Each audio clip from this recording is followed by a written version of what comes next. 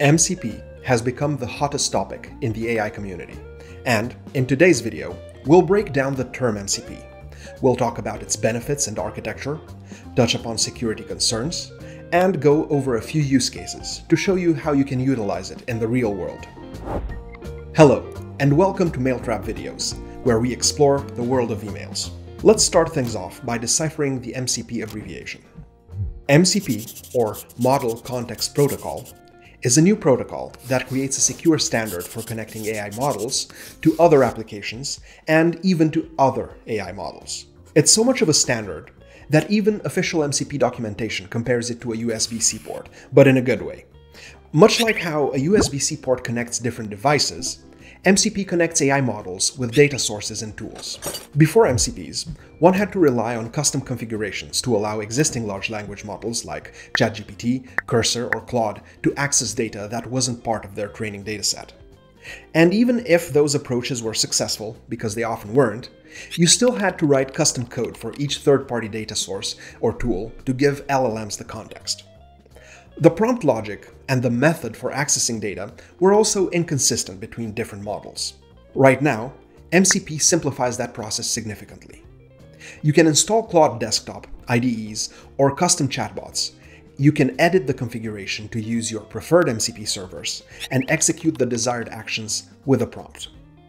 Simply put, you can connect models, like Claude, with contexts, like your Slack database, for example, and you can allow the model to access information and perform actions in your database, sending messages, managing channels, or accessing workspace history.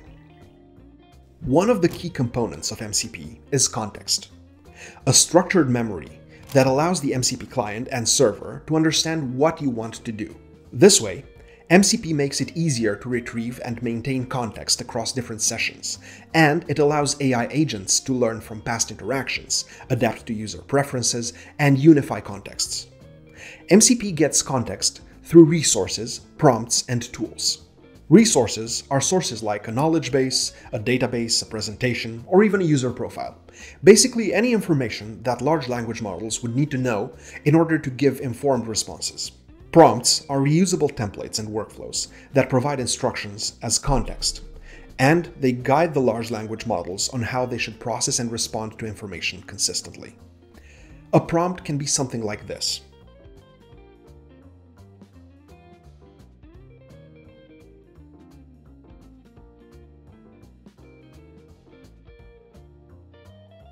Tools allow large language models to interact with external systems and perform actions.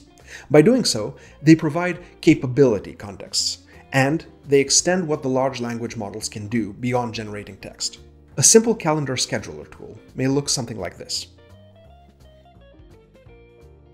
In short, resources tell the LLM what it needs to know, prompts tell the LLM how it should approach the task, and tools tell the LLM what actions it might take. MCP has a client-server architecture that consists of hosts, clients, servers, local data sources, and remote services. Hosts are large language models like Claude Desktop that initiate the connection and want to access the data through MCP servers. Clients work inside the host application and are responsible for establishing and managing connections with MCP servers. A host application creates and manages multiple clients, and each client has a one-on-one relationship with a specific server. Now, the MCP servers provide the clients the context, tools, and prompts we talked about earlier. A local data source can be a database, your device's files, or basically any source that MCP servers can access for context. And remote services are external systems that exist outside your local environment, typically accessed over the internet. MCP servers can be designed to access remote services for context. Let's talk about security. MCP incorporates several security features, such as authentication mechanisms to verify that clients and servers are who they claim to be, authorization controls that determine which clients can access specific resources or use particular tools. They do this by allowing servers to implement permissions, and data isolation to separate different contexts and, more importantly, different users, to prevent information leakage between sessions. However, its overall security still depends on proper implementation and deployment. Considering that, MCPs are still vulnerable to some attacks. Tool poisoning attacks, for example, during which attackers hide malicious instructions inside the instructions of the MCP tool. This makes the instructions invisible to the user, but accessible by the AI. Remote code execution through command injection, which allows attackers to execute malicious code through your client. Cross-server tool shadowing, through which a malicious server can override a legitimate one or intercept calls made to it. And the possibility of losing your data if something goes wrong, made plausible by allowing the MCP to access and make changes to your database or client data even. This isn't an attack in itself, but it's worth mentioning as a potential consequence of one. As of now, MCP doesn't have context encryption and doesn't provide a way to verify if the MCP client or server is indeed legitimate. So, when choosing your next MCP server and client, do make sure it's from a source you know and trust. And now the fun stuff. Let's look at some use cases. MCPs can help with building and sending emails via a prompt, retrieving, searching, analyzing, deleting, and even replying to emails, creating hyper-personalized campaigns through better access to and analysis of your data, analyzing email performance from different data sources, or creating and managing contact lists. To show you the hands-on workings of MCP, let's take Mailtrap MCP as an example.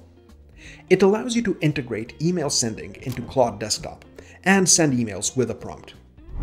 To get started, install Node.js and Claude Desktop if you don't have them already. Inside Claude Desktop, navigate to Settings and go to the Developer tab. Click Edit Config and open the configuration file. Alternatively, you can just run this command to open the configuration file. Open the Mailtrap MCP GitHub page, copy the configuration, and paste it into your local configuration file.